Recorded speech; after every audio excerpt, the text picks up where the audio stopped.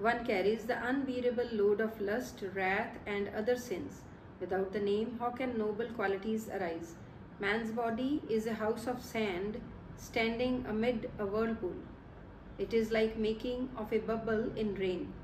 From a drop it has been made like a vessel from turns of the potter's wheel. All other powers, lights, are slaves of the Name. My great and supreme Lord has created all. O Lord, I perform thy devotion and fall at thine feet.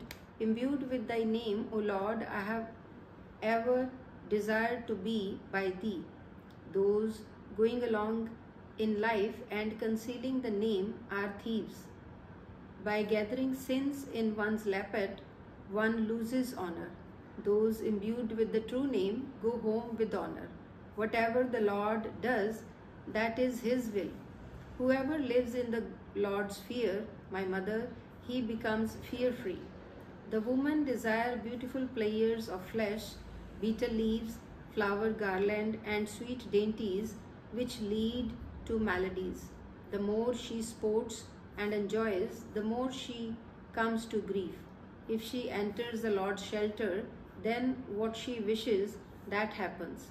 She wears robes and makes many decorations. The body is but dust, mould, flower, and beauty leads to sin. Hope and desire